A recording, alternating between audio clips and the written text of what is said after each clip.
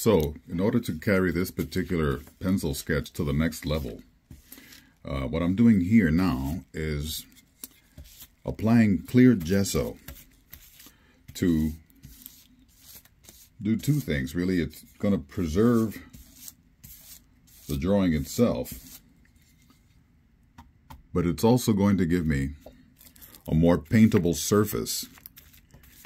So although this original drawing is on mixed media sketch pad, it is still yet a little thin for just applying paint directly to it. So the gesso is going to give me that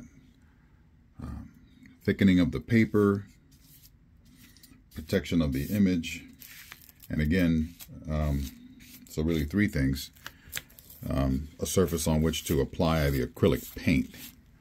So it'll remain a black and white, and it'll be mounted onto a black canvas. And as I said, this will just give me the ability to begin the process of taking it to that next level beyond just being a simple sketch. And as promised, it is a gift for my youngest daughter, Isabella.